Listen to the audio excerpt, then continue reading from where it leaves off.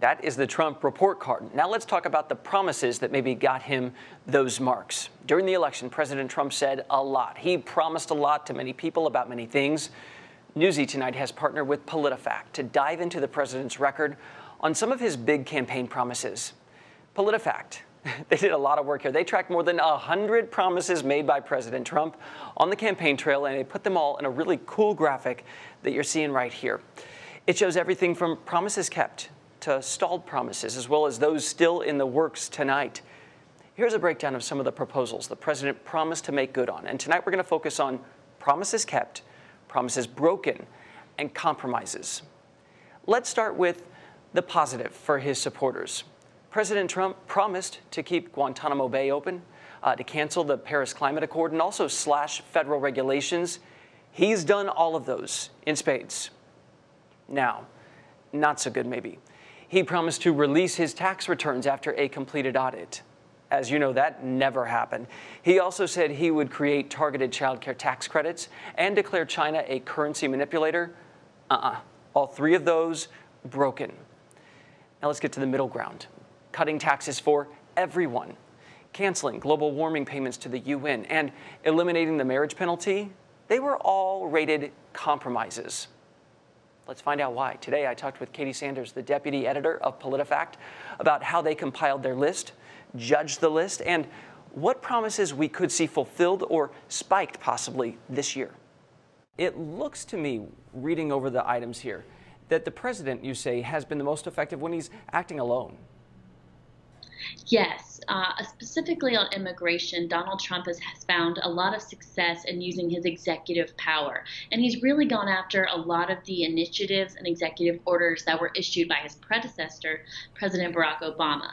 So you're seeing his attempts to unwind deferred action for undocumented immigrants, for example, or roll back parts of the health care law that are within his executive authority. He has done quite a few things that he told his supporters he was going to do. Freezing regulations, pulling out of the Paris Climate Accord, Supreme Court nominee, and now Justice Neil Gorsuch, keeping Guantanamo Bay open. Specifically on our Trumpometer, which measures 101 campaign promises, we found that 15% are rated promise kept or compromise, meaning he's gotten partial or complete success.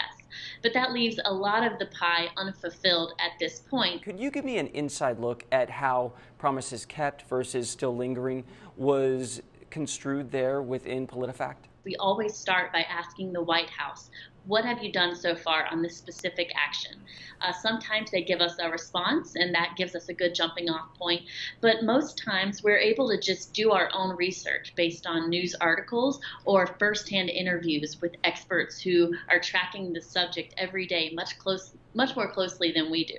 Congress is a separate branch of the government. Many of these promises that were made out there boldly saying we're going to get this done, well, they have to have 535 people involved also.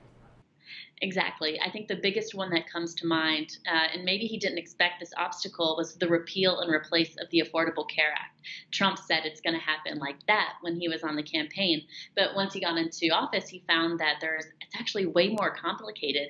And deciding who wins and who loses in healthcare reform is a very tricky thing. He has made some foreign policy decisions and promises. I think you list 19 of them as in the works. Can you explain how that works? Sure. So in the works, we break it down into a definition, and that means there's been some movement on the promise. Maybe he's proposed something, or he has instructed an agency to draft how this would actually work to fulfill it, but it's just not there yet. Domestic items, they have been the highest. We hear America First a lot. They've been the highest on the president's priority list, and many Republicans. So could you give us a sense of where those promises are today and which might not have been fulfilled yet but seem likely or the most likely to get done?